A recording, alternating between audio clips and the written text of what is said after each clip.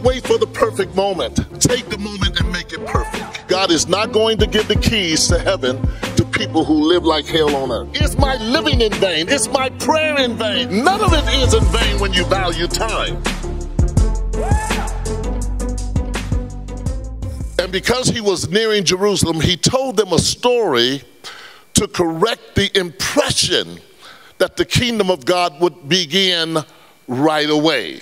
Important, because oftentimes you hear about Revelation, you're thinking it's tomorrow. And then you want to put everything down. But here is a point Jesus is making here. It says, he said, a nobleman was called away to a distant empire to be crowned king and then return. Before he left, he called together 10 of his servants and divided among them 10 pounds of silver, saying, invest this for me while I am gone. But his people hated him and sent a delegation after him to say, we don't want him to be our king. After he was crowned king, he returned and called in the servants to whom he had given the money. He wanted to find out what their profits were. The first servant reported, Master, I invested your money and made 10 times the original amount. Well done, the king exclaimed. You are a good servant. You have been faithful with a little I entrusted to you, so you will be governor of 10 cities as your reward. The next servant reported, Master, I invested your money and made 5 times the original amount. Well done, the king said.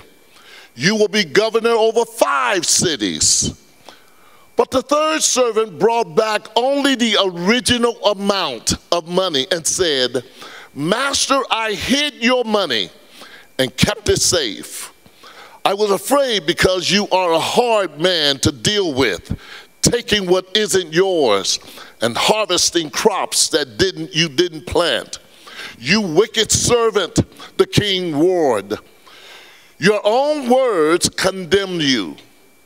If you knew that I'm a hard man who takes what isn't mine and harvests crops I didn't plant, why didn't you deposit my money in the bank? At least I could have gotten some interest on it. That's profit, right? I don't want to sound like Kamala Harris. Sorry.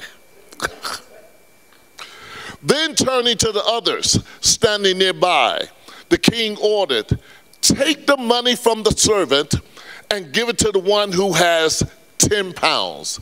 Pay attention to the reply. Yes, it says, the 25th verse.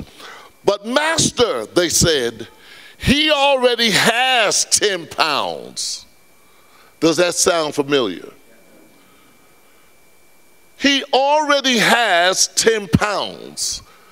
Why would they say such a thing before I move on? It's because the mentality of most people is to take those who have been fruitful, who have put their labor to use, that made an increase, that made a lot, and they should take some of their money and give it to those who don't work. They said, again, he already has 10 pounds. What is the ideal in this culture today, especially in this nation? Give to those who don't labor. Give them a sense of social programs, something that will just give them something to eat. In other words, keep them poor and you'll keep them enslaved.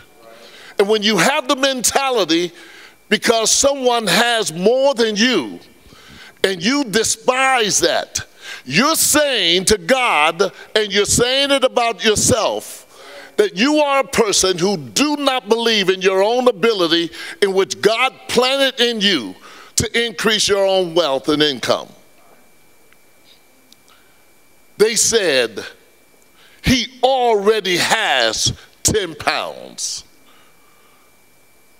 The 26th verse. Yes, the king replied, to those who use well what they are given, even more will be given.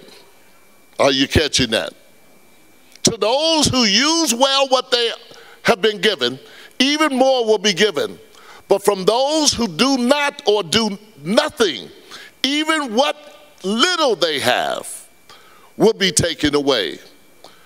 And that's why the poor stays poor. Because the little they have, they lose it immediately. Because the first thing they do, they look to spend it. And as for these enemies of mine, he calls them enemies, who didn't want to do or didn't want me to be their king, bring them and execute them right here in front of me. Now that's a hard thing.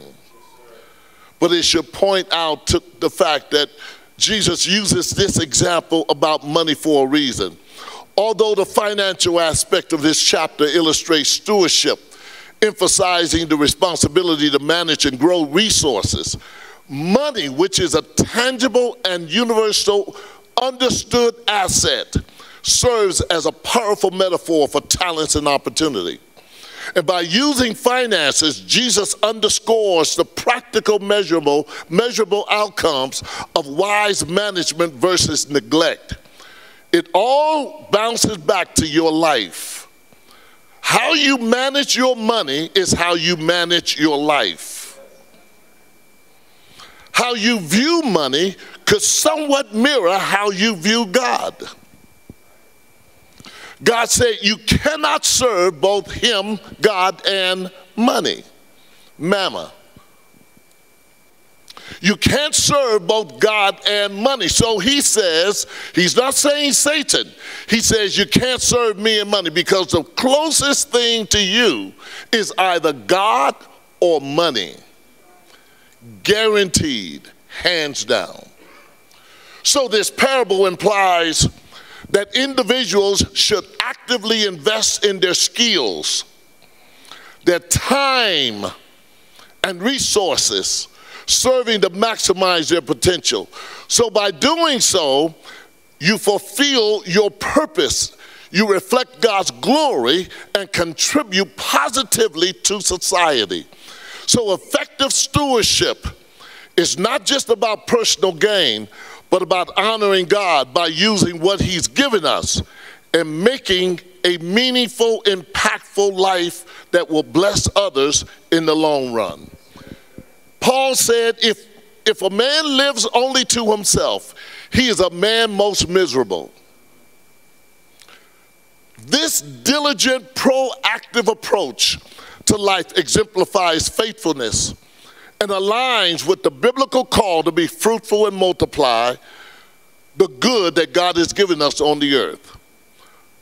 When God created man, God said, let him be, not only have dominion, but let him be fruitful and multiply. Every single person in this room has been given life to multiply.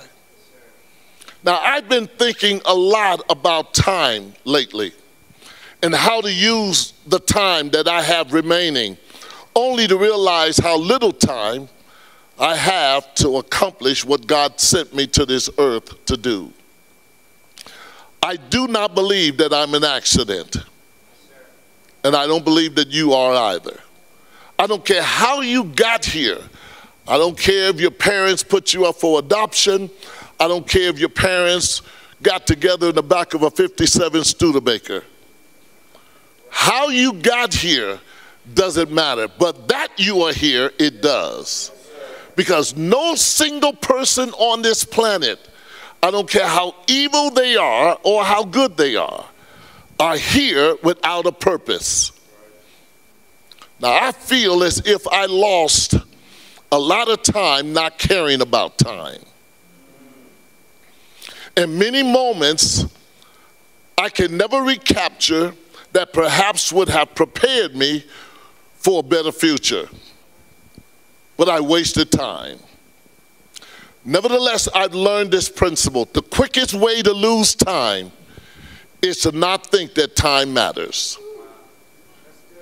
Some of these things you need to write down. And I'm telling you, you're going to hear God speak to your heart. And if it rubs you the wrong way, just say, ouch. But the Spirit of God, who's a comforter, he'll help you. Because you got to get better at your life before you leave. Are y'all listening to me? When you lose track of time, we find it difficult to track where time has gone. Have you ever said, where has all the time gone? It was just here and now it's gone. Time waits for not one single person. Not one. The book of James explains it and illustrates it so differently in the Passion Translation as life being the vapor. It says it in James 4:14, but you don't have a clue to what tomorrow may bring. For your fleeting life is but a warm breath of air that is visible in the cold, only for a moment and then vanishes. That's how life is. I started almost 66 years ago. I lost a lot of time in those 66 years. Don't look at me, you have to. Made a lot of stupid choices and mistakes that not only affected my life, it affected the lives of my children. It also affected other people's lives.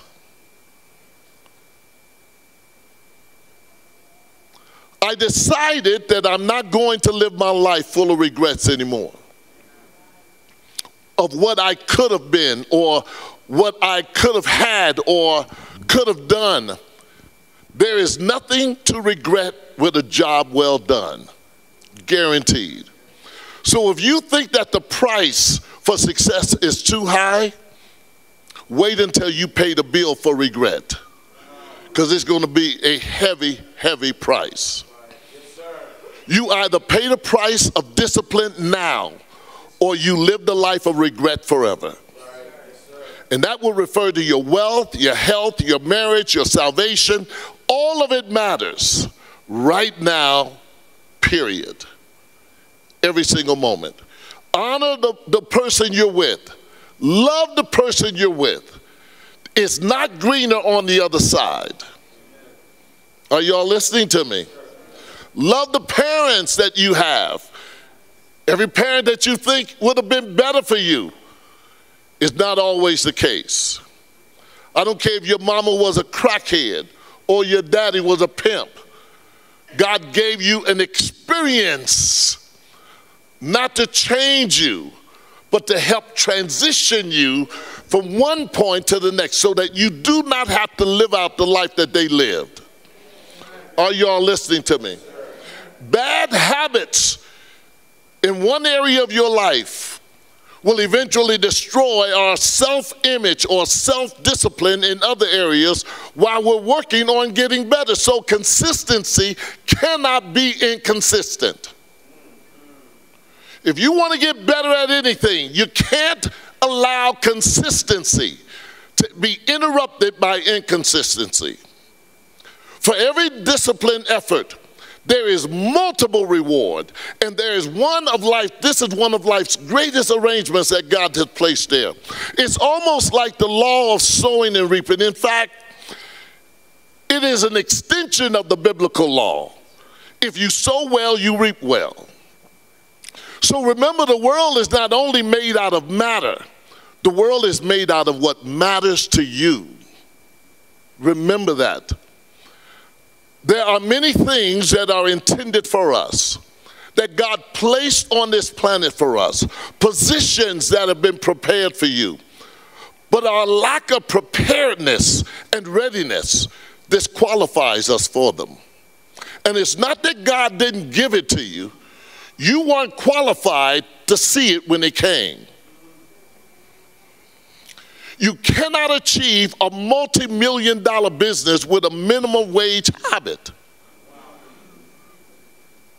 You all want to get further in life. You all want to have a better marriage. You all want to be more spiritual in loving God.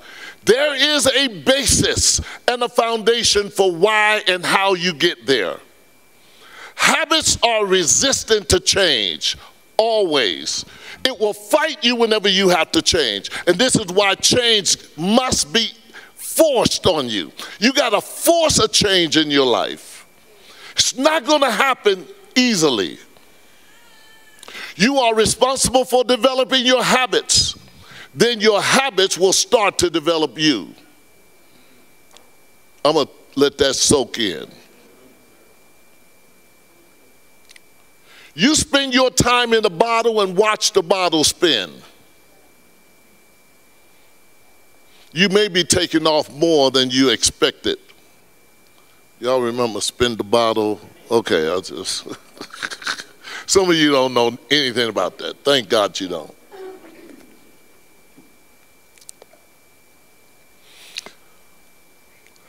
Develop the habits that are necessary. Develop the habits so that when you're not earning at that time, you're learning. When you start learning more, you earn more. Yes, sir. Look at your neighbor and say, when you learn more, you earn more. So as you break certain patterns in your life's behavior, because it's your behavior that puts you where you are, or you break those bad habits, your world will simply start to emerge. In fact, new worlds will begin to open up. And some of you have been so well developed with ability in particular areas of your expertise, but you have such a low self-esteem that you undervalue your time used to get better at what you do. Literally. The Bible says over in Romans, the 12th chapter, the 3rd verse, I'm just going to read the latter part of it. It says, do not think of himself, do not think more highly of yourself than you ought. God never said to not think highly of yourself. It's a travesty for you to think low of yourself. It's not godlike to think high of yourself. One of the names for God is L.L. Young. That means the high and lifted up God. God created you after his nature, after his similitude. He made you like him. He didn't make you to be the scum of the earth. He placed you on the earth, and he says that the earth is the Lord's, is yours rather. It says that God has given the earth to the children of men, but heaven belongs to God. So everything down here God has given you and I. That means that God gave you your body. He gave you your brain. He gave you your mouth. He gave you everything about you. So you should think highly of yourself, not more highly of yourself. Meaning, don't compare yourself to someone else, because there is no one on this planet like you. Yes, sir. Yes, sir. It's unfair to compare yourself to someone else. Your fingerprints suggest that you are unique and different. God made you and I that way. Your fingerprints are the destiny of your life. It literally deals with your purpose. It gives you an opportunity to work with your hands and produce an increase. That's why God gave you hands. And if you don't have natural hands, those hands in the Hebrew, the word hands literally refers to mouth. Your mouth is the ability to create. So some of you have $1 million business in you, but you ignore the fact that the person, the employer that offers you a high salary, is simply trying to get you to forget your dream. Somebody say amen to that. How do you kill a man with a dream? Give him another one.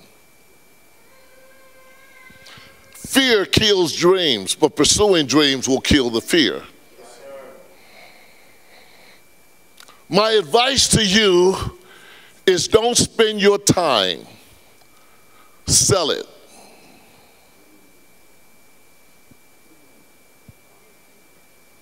Stop seeing yourself as someone working for and start seeing yourself as someone working with. My life is not measured, or your life is not measured by the number of breaths we take, but the moments that take our breath away. When I met my wife back in 19, it wasn't that I fell in love with her. I didn't have this romantic story like so many others. When I saw her, I melted. I didn't melt. In fact, when I saw her, I just said, she seems nice. She was a captain. I said, oh, she's making a little money. She was driving a brand new Acura, and I said, oh, I can see myself in that.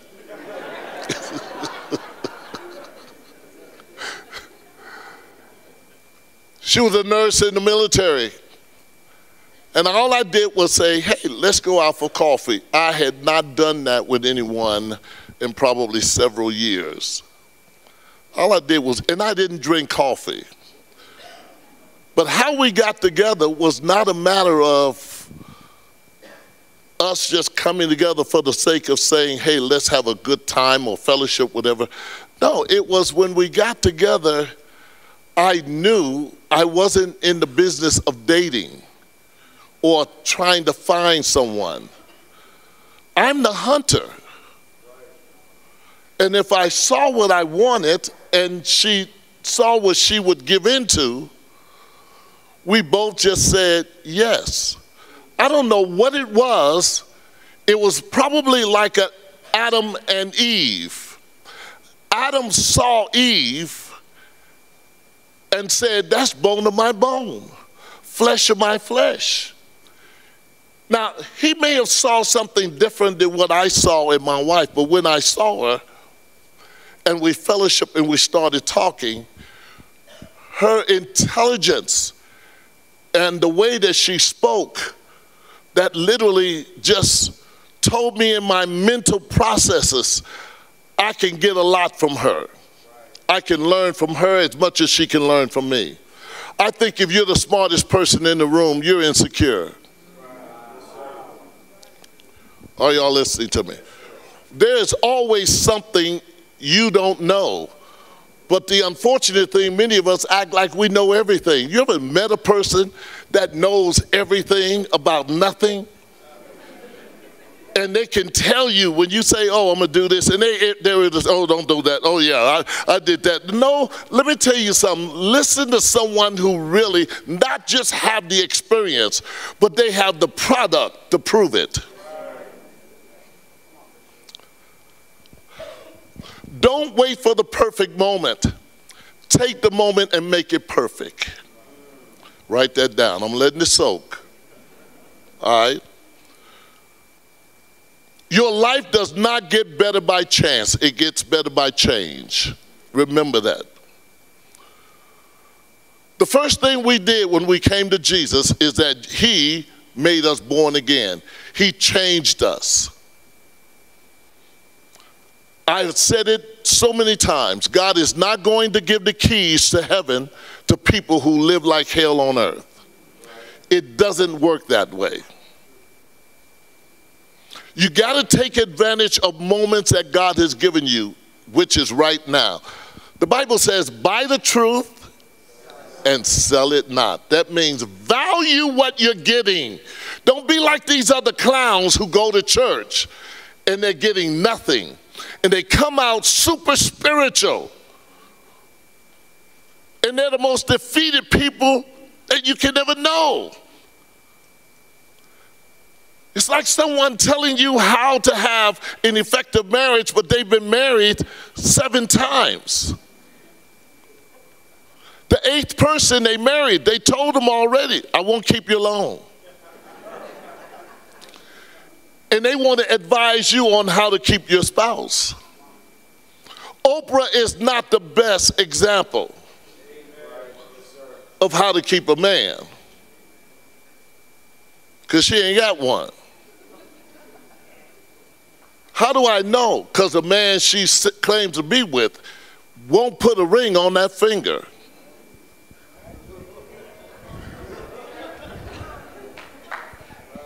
If you respect and want to be with anybody, put a ring on it. Put a ribbon around that package. Amen.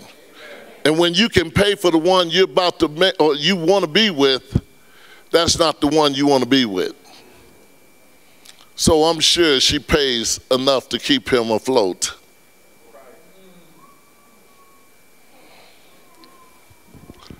The Bible says, he who watches the wind, waiting for all conditions to be perfect, will not sow seed. And he who looks at the clouds will not reap a harvest. This means that waiting for the perfect conditions can lead to inaction and missed opportunities. It emphasizes the importance of taking initiative and making the most of the present circumstances rather than procrastinating, as ideal conditions are rarely guaranteed. You got to believe that God has given you a position, no matter what it looks like. Greater is he who is in you than the devil that's in the world. Just in case no one informed you of this, someday is not a day of the week, but at least now is today. You can make all the difference in your own personal life and in the life of someone else who cares about you by making the right decisions today. How you live your life does eventually affect others. Just like no mother or father wants to see their sons or daughters on drugs or out prostituting. The best time to implement an ideal or to start a business was 20 years ago when you got the vision and you got the ideal. The second time to do it is now.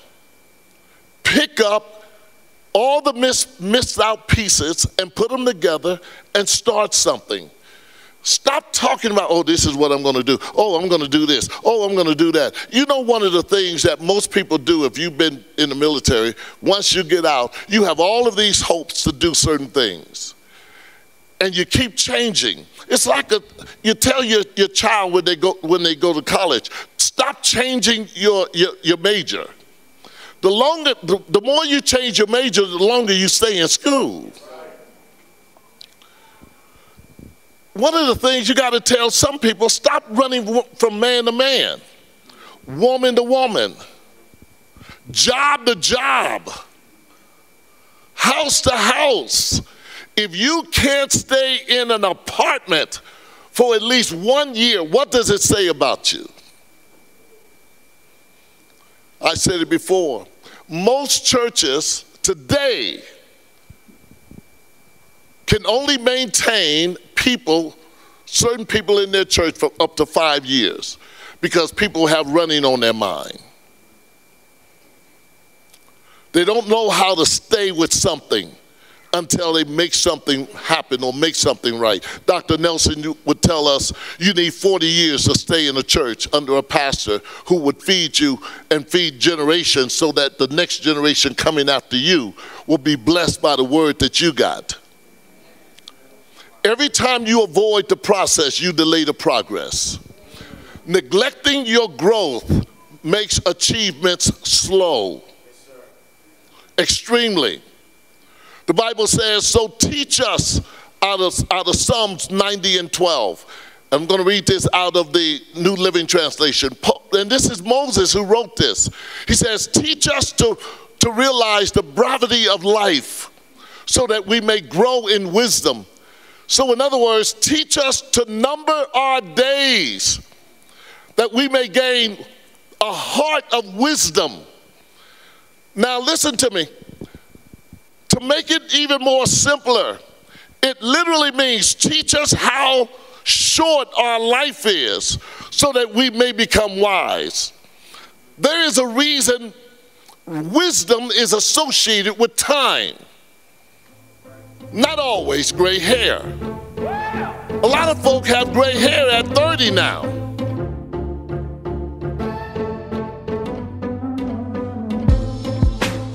Hey, now that you heard that word, if you want to catch the full message of what I'm sharing that you may not have heard in this, I guarantee you, you want to go to joycenter.org. That's JOYCENTER.org, O-R-G, and tune in and watch the entire program, because it's a lot more than what you just saw. So God bless you. I look forward to seeing you soon.